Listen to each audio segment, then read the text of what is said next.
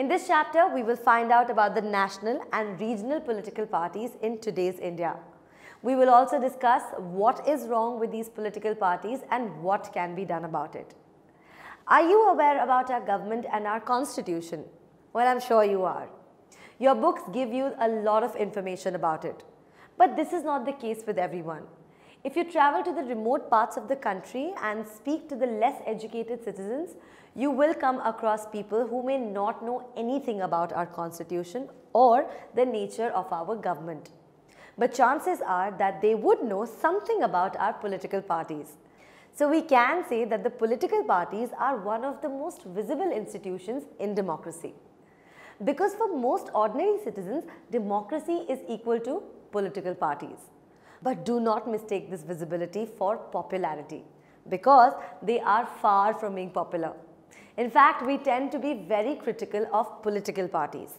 We blame them for all that is wrong with our democracy and our political life. We identify the parties with social and political divisions, so it's very obvious and natural to ask, do we need political parties at all? See, if we go back a century ago, very few countries of the world had any political party. But this scenario has completely changed, because now there are only a few countries that do not have them. But what is the reason for this? Why have political parties become so universal in democracies all over the world?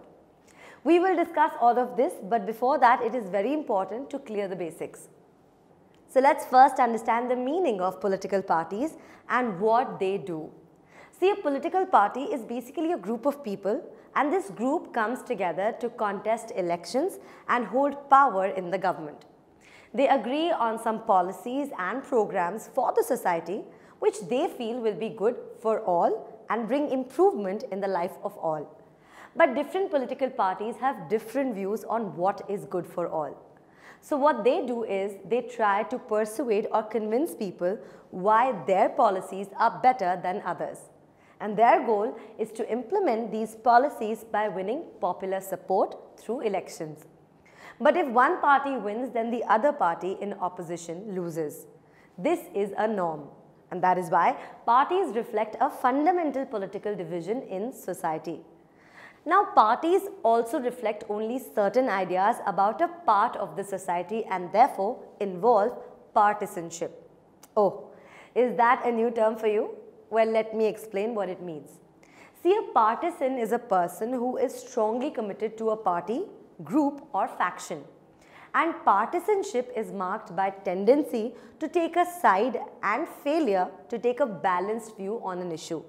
That is why every party is known for which part it stands for, what its views are, which policy it supports, and whose interests it upholds.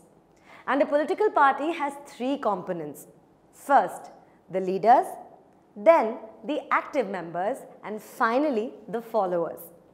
Basically, political parties fill political offices and exercise political power. They do so by performing several functions. So saying that a democratic country like India cannot function without its political parties won't be wrong. But why are political parties so important? Why do we need them? Are they really good for a democracy? And what are the existing political parties in India? Tutormate. For more amazing video lectures, download the free app on Apple App Store or Google Play Store.